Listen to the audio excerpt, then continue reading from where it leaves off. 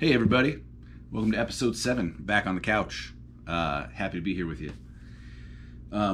First of all, thank you guys for the response to last week's talk. People were very kind and very supportive, and a lot of people reached out. And some people even reached out to tell me how it had helped them personally, people that were struggling with processing some grief, and how they got something out of it, which is cool, and is of course kind of the idea. The idea behind all this is that we're just kind of hanging out and talking about what's going on, and hopefully there's something of value in that once in a while for someone. It's been going pretty good. Like I said, we're on week 7, and people seem to be enjoying it. It feels successful, I guess, but a lot of that, as with most things, it has to do with how do we define success first, and then can we get there? Obviously, I would like everything that I do to find an audience. You make stuff because you want people to see it. And if a lot of people see it, that's a good thing. If I write a song that 1 million people hear, that would be cool. Or if thousands of people were watching these, that would be good too. Not to any financial end or anything like that. Just, I never understood the idea of making something and hoping only a few people get it. But my definition of success for this from the beginning was that it feels good for me and that somebody gets something out of it.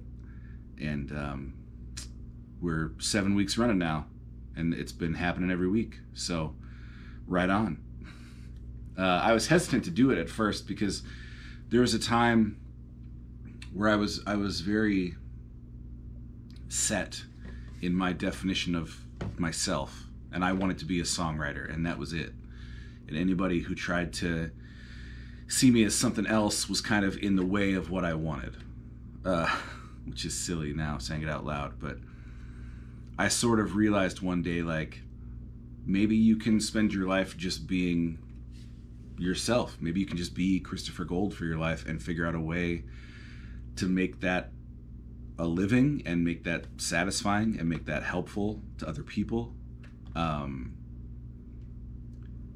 So when I decided to do that, everything just got a little bit better. At first, I was still just playing shows, but the shows got better because I'm a pretty funny dude, or I can be. I shouldn't say that. You should say that. But my shows were very serious at the time because my songs were very serious, and I sort of realized well, if Christopher Gold is funny, then Christopher Gold shows should be funny. And it just became this process of being more and more at ease and natural and authentic, I guess. And the shows got funny. The songs stayed pretty serious and sometimes kind of sad, but the shows got funny and people were having fun, and then the shows got a little bit bigger. And now even a couple of the songs have gotten funny, which I like. Some of my heroes wrote funny songs, Todd Snyder, John Prine, Townes Van Zandt. I think it takes some confidence to not be so serious all the time. And I find it more challenging to write even a song that might make someone feel good than I found it to write broody, sad stuff. I mean, Lord knows there's a place for those. I love me a sad song every now and then. Probably more often than that, but the idea just sort of became whatever is feeling good and whatever people are responding to, maybe I'll just try to do that. I heard Pete Holmes say, you should follow the dream that's following you back. And this was on an episode. He says it a lot, but I think I heard him say it on an episode with a band called Shovels and Rope. They're a very successful band that started out as 2 solo acts, and it's a husband and wife now, and they were playing solo shows, and they started this duo to sort of pay the bills, and they were both home from tour, and it turned out people really loved it. So they kind of leaned into that and became very successful and very happy too. And so I'm trying to let go of this idea of like Christopher Gold is a songwriter and that's it. Because it's just not accurate, you know. If I end up at the end of a life and look back on it and go like, mostly I wrote songs, but I told jokes and made people laugh, and I did a podcast, and I maybe wrote a book or two, and you know, just I heard someone say once that if you are true to yourself, you'll have supply and demand covered, which means nobody can be you if you're really being you. And I think so far there have been a few people that like Christopher Gold. By the way, that is my real name. People ask me, they get all super serious. They come up to me after shows and they go, "Hey man," and I go, "Yeah," because that's, you can tell it's going to be some real, "Hey man," I go, "Yeah," they go, "What's your real name?" And I go, "What do you mean?" And they go, "Come on." Like that's gonna do it. No, my God-given name is Christopher Gordon Gold from Owensboro, Kentucky. Just like this guitar that we're holding today. This is a 1976 Alvarez Bicentennial that was purchased brand new at the Owensboro Music Center in Owensboro, Kentucky. It belonged to my dad my whole life. This is the first guitar I ever saw with my eyeballs. It's the first guitar I ever touched, and I love it. And it's beautiful and special, and every bit of mileage on it was put on by me and my dad, and that feels pretty good. I finally became the current owner of this guitar when I quit smoking. I was a smoker, and I quit, and my dad was real supportive of me quitting. He's been supportive of just about everything I've done. And he said, you know, if you can make it a year, the Alvarez will be yours. But if you ever smoke again, you have to give it back. And that has kept me off the smokes for about 8 years now. And I have nightmares where I smoke a cigarette and have to call my dad, and I have to break his heart and then give him this guitar back, and I'm not doing it. So I thought it'd be fun to show you guys this guitar. I have a lot of history with this guitar, and I'm going to play it for you in a little bit here. First, let's have some coffee. This is a new mug. We're running short on mugs, and this is a new one I bought for Tori last week to try to cheer her up after we had to say goodbye to our dog. It says, "Feeling slothy, need a coffee." Tori likes sloths.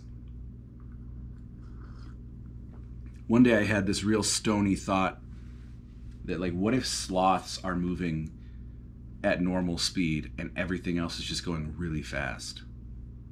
I'm sure other people have had that thought. But my dad told me that apparently the problem, not the problem, but just what's going on there is that the plants that sloths eat get them high. But it's also worth noting that you never see sloths fight. Just saying. What else should we talk about? I read an article, and there have been several articles about how record sales, and I say record, I mean music sales, physical sales of any kind, are down, and physical media is a thing of the past. And, you know, I'm a big defender of physical media for a couple reasons. One, it's just cool. It's the best way to support people making stuff you care about, is to buy it from them. Two, I love the tactile nature of it. I love holding a record and seeing big artwork and reading liner notes and hopefully reading lyrics. And then there's stuff like, there's a thing called option paralysis. There's a Dillinger Escape Plan record called Option Paralysis. But there's also a phenomenon called option paralysis where you struggle to make a decision if you have too many choices. And I find it a lot easier to walk over to my shelf and kind of thumb through records and decide what I want to listen to, versus you open Spotify and have everything right there but not in the most searchable way. And I think it'd be easy to forget stuff if things were all digital. And I use Spotify, don't get me wrong. It's great for road trips and stuff like that. But I also read an article where they proved that if you invest money in a record, it'll matter more to you. And they even proved that if initially you didn't like a record, but you bought the record, you were more likely to go back and revisit it. And if you went back and revisited it, you were more likely to start to enjoy it. And I think that's cool. Just investing in stuff, especially when you end up with a record that maybe you had an expectation for. I'll talk about a record like that later, where you thought it was going to be one thing and it ended up being another thing, and maybe you were disappointed, but it wasn't a bad record. It just wasn't the record you thought it would be. If you buy that record, you're more likely a few months later to go back and listen to it again, maybe with fresh ears and lowered expectations, or not lowered expectations, just fewer expectations, I guess. Because the record I'm going to talk about is great, made by a living legend. But first, I suppose I should play you one of mine, huh? Let's have some more coffee first. I tried to sing a song last night, and it didn't go great, and kind of threw off the whole rest of my evening because I was scratchy and bummed. But maybe the endorphins of feeling like I'm in front of a crowd, I'm really in front of a GoPro, maybe that'll help. I'm going to try it anyways. And like I said, if it goes bad, we'll edit it out. But this song's called Burn the Boats, and it was kicking around for a long time. I brought it to practice for 2 other records, trying to get it on the record, and we just couldn't figure it out. And then finally, the last record we made, I brought it in again, and it wasn't working again. And then one day, the 4 of us just kind of realized that we shouldn't play it as like a folk song. We should play it as kind of almost like a Snow Patrol song, like an indie rock song. So if you listen to it, the recorded version of it, it's very like driving and rhythmic. And that last record we did was real drum and bassy. Not, it wasn't dubstep or anything like that, but it was just it had some grooves on it that I liked, and this was one of them. And I don't play it solo that often, but let's give it a shot. And it's in a lower register, so hopefully that'll help. This is called Burn the Boats, and it's going to be played for you on my favorite guitar of all time. It goes like this.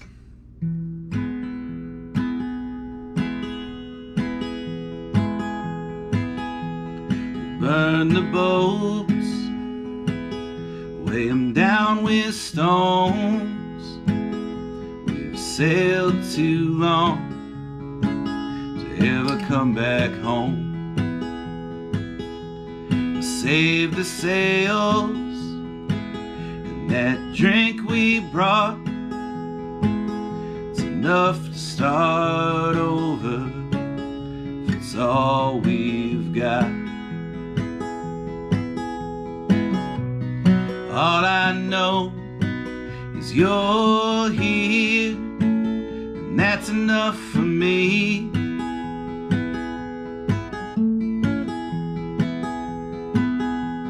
The world we left, still waiting there on that other shore, with its traps and snares.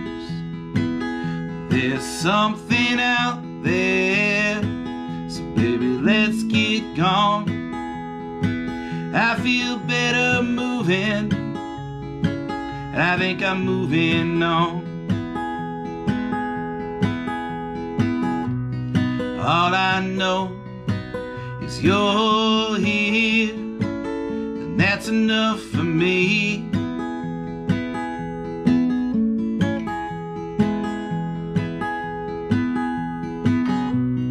All I know is you're here, and that's enough for me.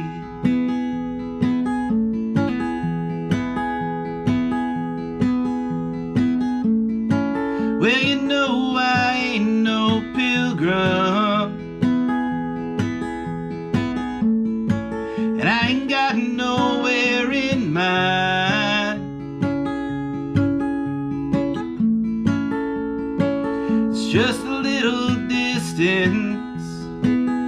what we left behind, what we left behind.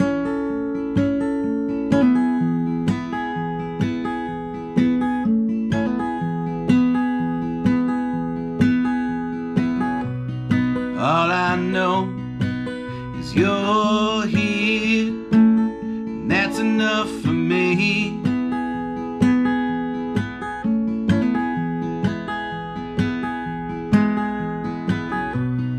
All I know is you're here, and that's enough for me.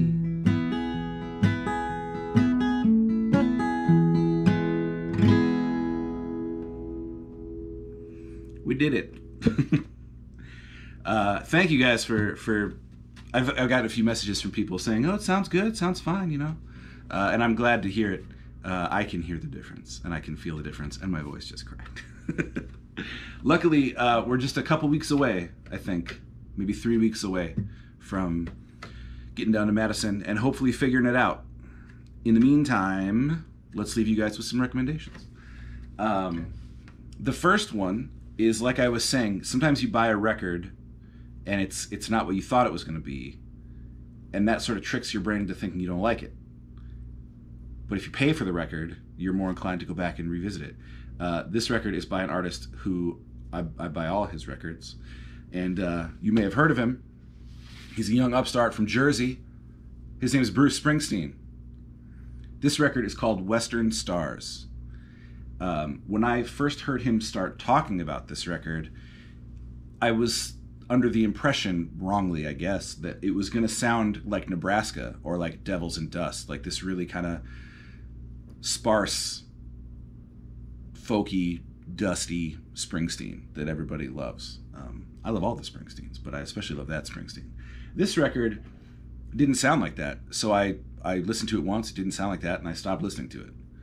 A few months ago, I finally revisited it, and what it really sounds like is him sort of soundtracking